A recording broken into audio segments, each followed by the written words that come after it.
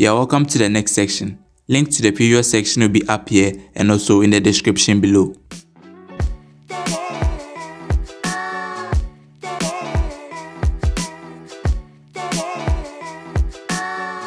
Now back in the code editor, we create another route to actually reset the password.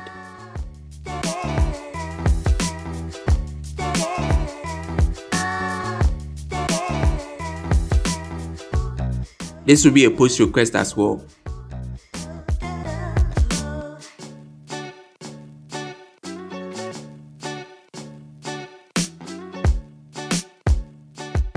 Now we'll take a few properties from the body of the request.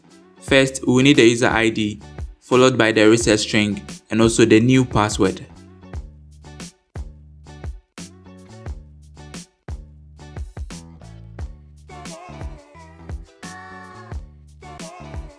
Now the first thing we're going to do is to check if this reset string was actually generated by our system. So we check the password reset collection to see if this reset string record exists.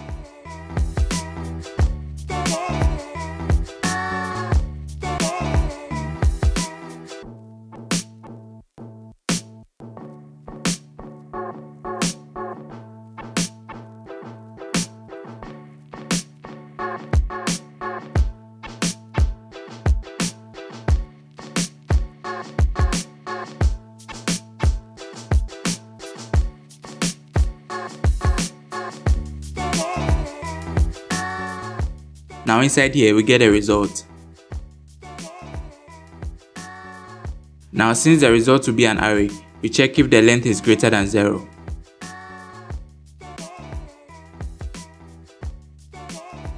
Once the length of the result is greater than 0, it means that we found a record matching the user ID, else we return an error.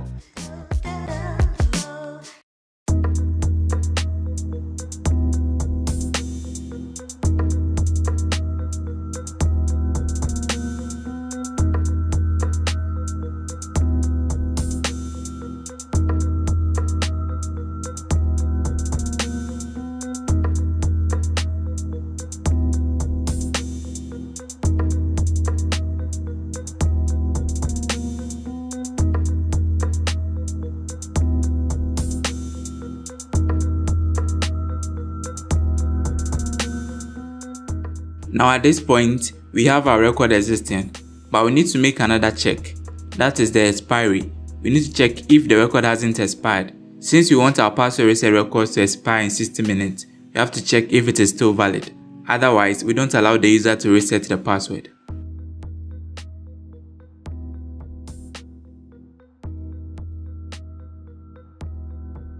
So what we are doing here is to destructure the value from the result.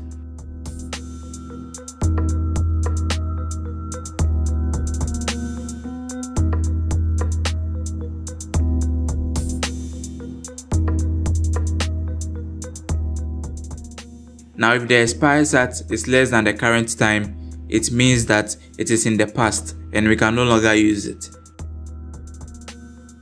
So what we are going to do is that we are going to delete the password reset record.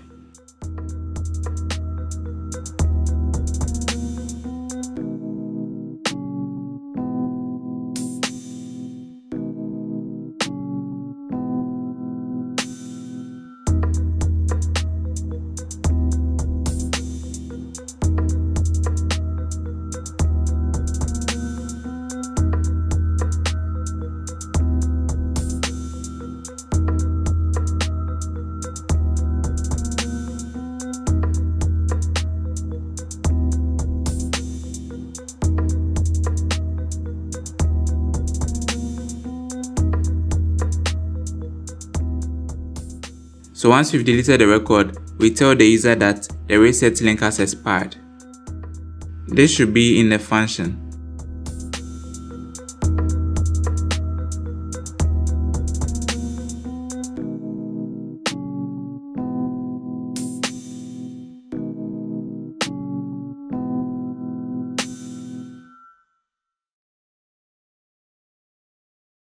Now over here, it means that our password reset record hasn't expired.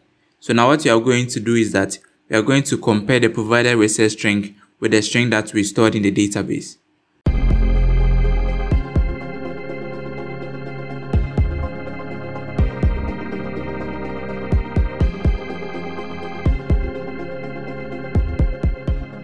So for the comparison, we'll use bcrypt again.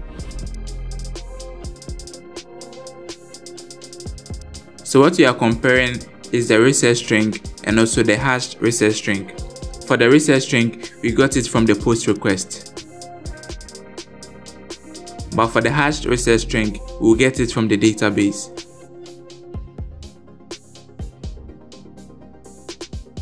So let's fetch the hashed reset string from the database.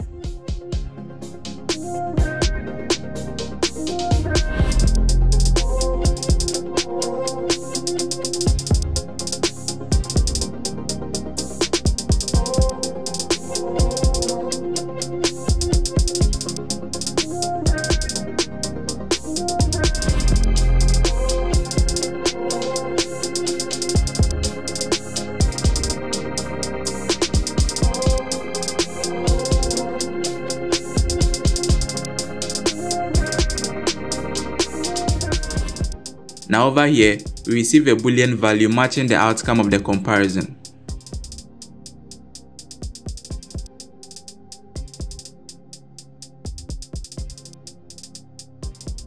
So if the value is not true, we once again return an error message.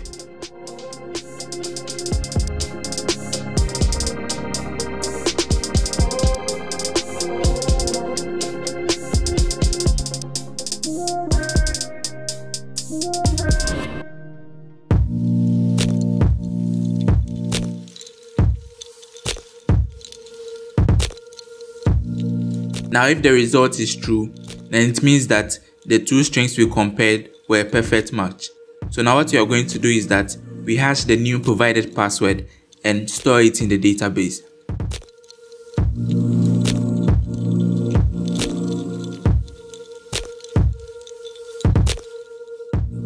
So once again, we provide the sort rounds for bcrypt.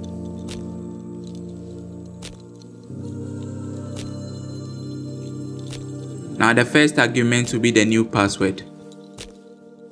Remember, you are supposed to receive this new password in the body of the request. The second argument will be the sort rounds.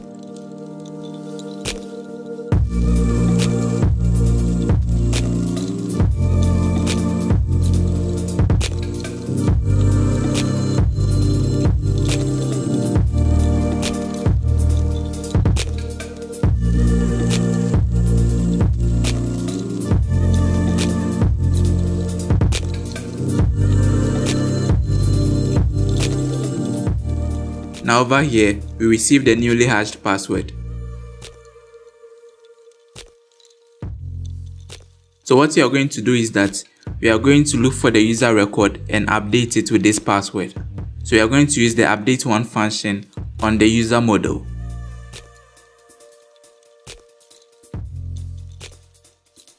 Remember, I said that we created this whole login system in a previous video. So if anything sounds confusing, you can just go back and check the video for a clearer understanding. Now the first argument to update one will be the parameters that it should use to find the record. So now we are going to search for the ID and pass the user ID to it.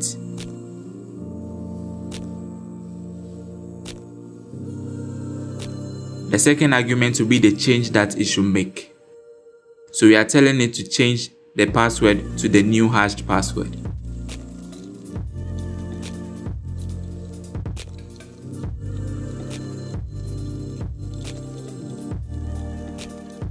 Having a quick look at the user, this is the password that is going to update.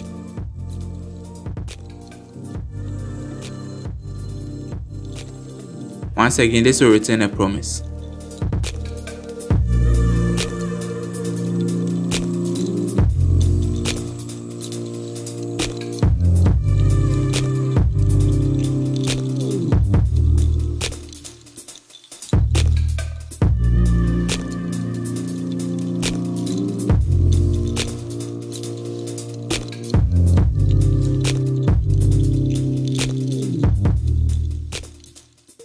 Now over here, the update has been completed. Now what you are going to do is that Since we are no longer going to use the password reset record, we are going to clear it out of the database.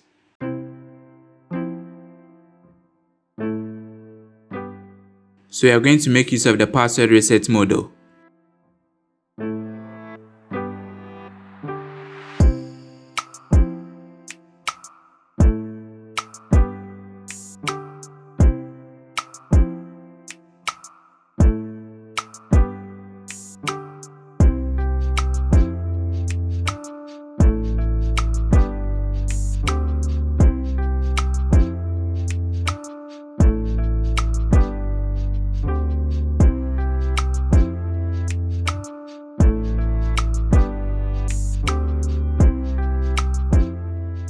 Now inside this block, we've successfully updated the user record and also deleted the password reset record.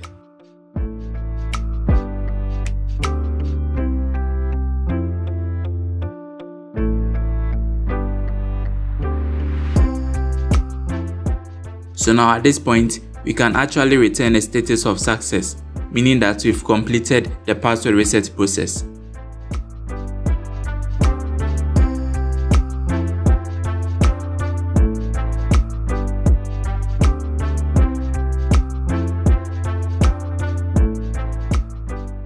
Now we can try the second part in Postman again. So in the first part, we sent the password reset request and we received the email.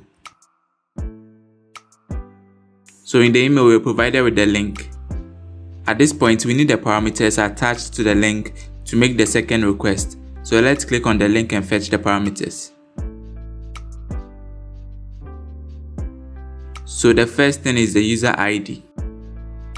For the second, we are supposed to get a string as well, but we are getting a function. So let's go back to the code editor and see what the problem is.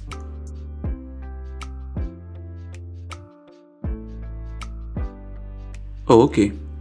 So at the point where we're creating our reset string, the UUID version 4 here should be a function.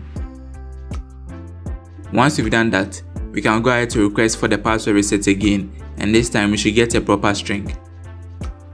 So inside Postman, we make the request again. Once again, we get the pending status. And we've received another email.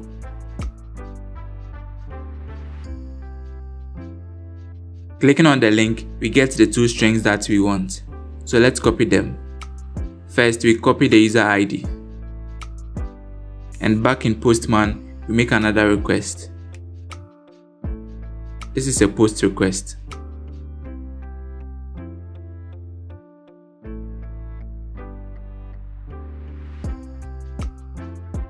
Now inside the code editor, we see that we need the user ID, reset string, and a new password for our request.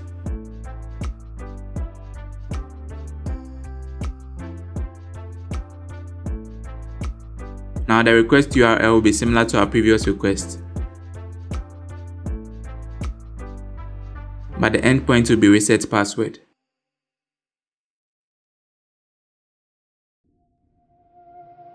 The next argument will be the reset string, and we can get it in the link as well.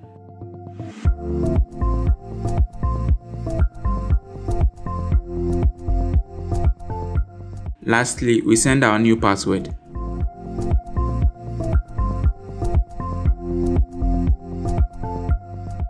To know if this actually works, let's try and log in with our current password before we try to reset it. So we create another request here for sign in.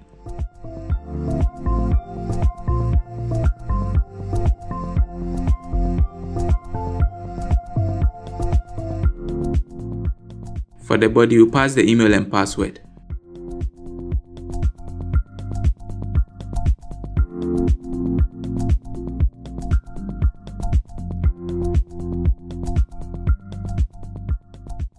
Now let's try signing in. Now we see that it was successful and we got our data back. Now let's proceed with the reset. Now at this point, we change the password and we proceed with the request. Now we see that our password has been reset successfully. Now let's try the sign in again and see if it works. Now we see that invalid password has been entered. So now our password is no longer the old one, which means that it has been updated. So let's try logging in again with the new one.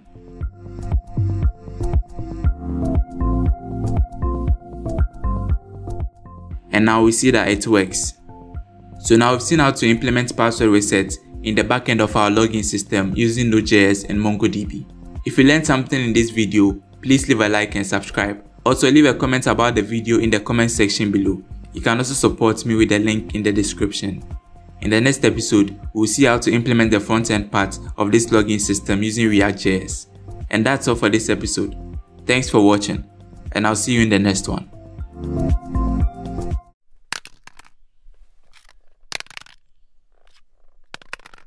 Now over here, the update has been complete.